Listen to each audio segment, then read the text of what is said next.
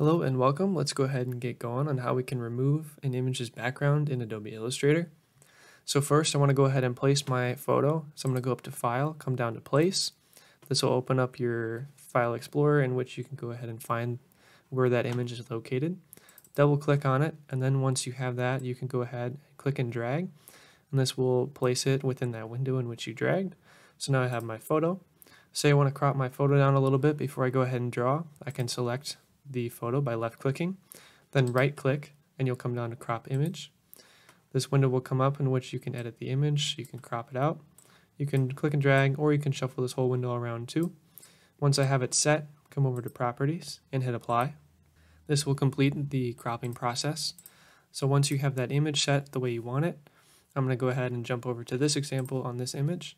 So what I can do now is select the pen tool, which is P on the keyboard, and I can go ahead and change whatever stroke color I want, and then maybe I want to adjust the thickness of it too so it's a little bit easier to see.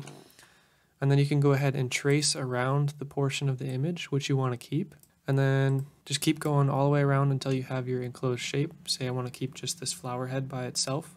I'll trace all the way around the flower head and do the next step, which I'll show you here because I've pre-drawn this one. So make sure both of these are unlocked. Oh, and when you're doing that, when you're drawing, make sure you have the image locked so then you don't actually like bump it and move it. Something that could happen quite often. But once you have the thing drawn, you can unlock both of them. Make sure this one's on top of the image and select them both, either by clicking and dragging or clicking and then holding shift while you click the next one. And you'll see what's highlighted is selected here. Now right click and go ahead and hit make clipping mask, and this will punch out that background and keep that enclosed shape that you drew. So now I just have the flower head all by itself, and this is basically what you can do to create very detailed crops within Adobe Illustrator. So that's how you can make a background removal for an image. Thanks for joining, and see you soon.